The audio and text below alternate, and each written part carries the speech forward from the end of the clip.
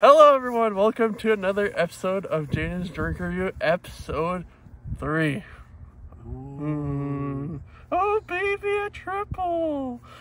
Alright, so today we got Jaden. Hi, it's Jaden here, and today we're going to do Tim Hortons Boston Latte.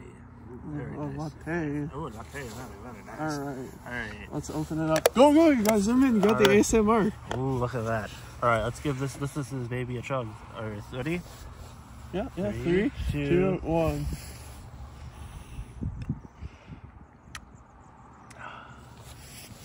Huh. That's interesting.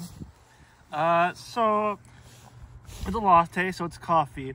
Coffee's not very my strong point. I guess it tastes nice, but because the coffee has a bitter taste in general, and the Boston cream cancels it out. But it doesn't cancel out enough. I don't think it mixes well as it should.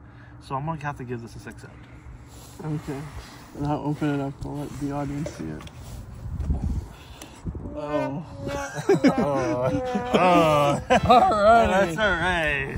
So, thank you for watching this episode of Jaden's Drink Review, Season 3, Episode 3.